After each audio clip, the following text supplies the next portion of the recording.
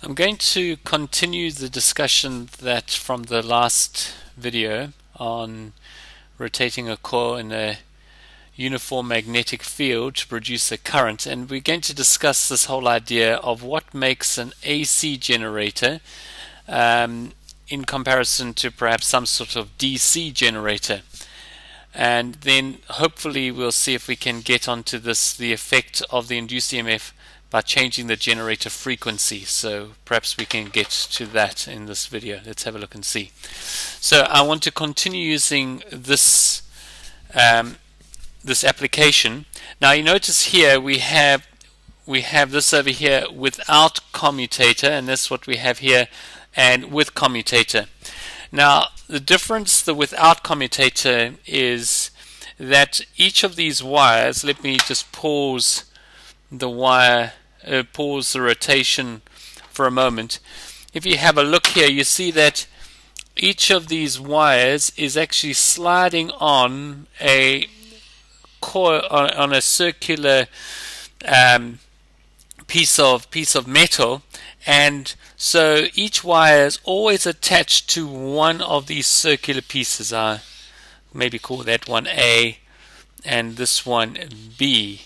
So it's always connected to one, and so even as it turns around, as this goes around and the direction of the current induced changes, that is reflected in the, if you when I run it, if you look here, you'll see that this arrow will be going sometimes like this and then sometimes like that. It will be changing to and fro, and then that is reflected on the graph where it goes one direction is positive and then negative, positive, back down to negative, and so forth. So it's going, one direction would be viewed as positive and the other direction would be viewed as negative.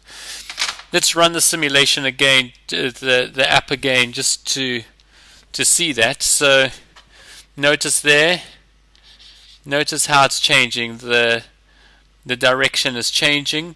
This changing direction gives us the idea of alternating current.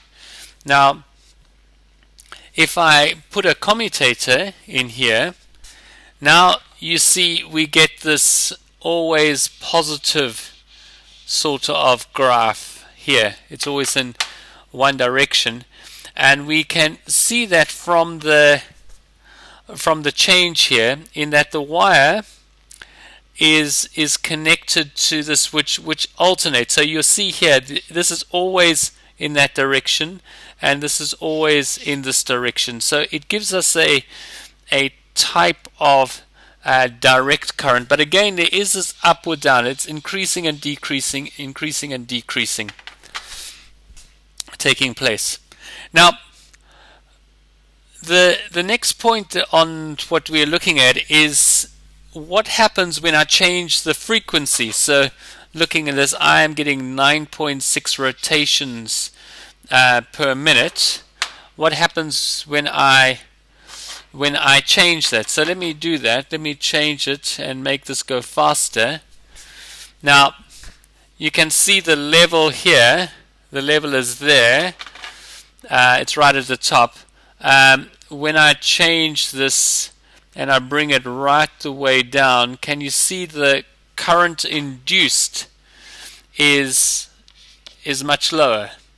Now that is directly in relation to Faraday's law, and remember Faraday said that the induced EMF was proportional and actually equal to the rate of change of magnetic flux. I shouldn't be using a red pen there because it goes into the red of the magnet, but you see it. So now as I make this rate of change, as I make the rate of change greater here, we will see that this will actually increase. So as I make the time period that it takes for this to move around faster and faster, I get a greater induced EMF. Let's use without the commutator, so we're back in for our AC current. So because the rate of change of magnetic flux the area that this is going through, can you see that this is the area that your magnetic flux is going through? This is changing. That changing area is causing the changing magnetic flux, and the faster we go, the smaller this one is, the smaller the change in T is, the greater the whole thing is, and therefore the greater the induced EMF. We also see from this that as I change this, as I change it, my graph also spreads out. The period of time to go one full cycle gets longer. It takes that amount of time. Where if I make this go faster, obviously that is going to reduce.